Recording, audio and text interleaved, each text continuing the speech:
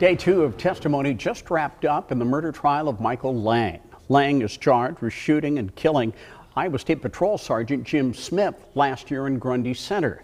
KCCI senior reporter Todd Megal is covering this trial for us. Steve, today the jury heard sometimes emotional testimony from law enforcement officers on the scene of the standoff that April night last year. Now here is Lang as he sits at the defendant's table at the Hamilton County Courthouse that's in Webster City. He's accused of murdering the Sergeant Smith after a long standoff in the Grundy Center home. Prosecutors say he shot the veteran trooper as he entered the kitchen door to arrest Lang. Now, a former Grundy County Sheriff's deputy teared up on the witness stand as he testified about the moments after Lang shot and killed Sergeant Smith.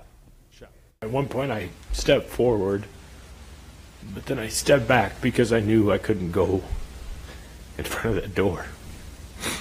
And why not? Because from my training in that, I know that's like the fatal funnel. If you walk in front of that, you're going to either be a problem or create one.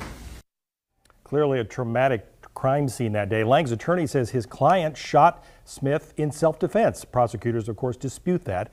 Tonight at 6, hear from a trooper who describes how Lang threatened to shoot even more officers that fateful night. Steve?